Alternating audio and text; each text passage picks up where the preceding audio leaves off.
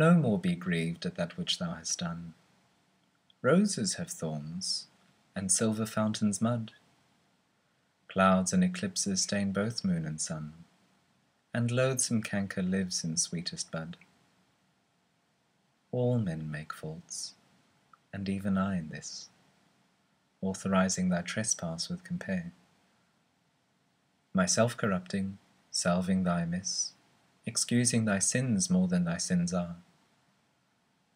For to thy sensual fault I bring incense, the adverse party is thy advocate, and 'gainst myself a lawful plea commence.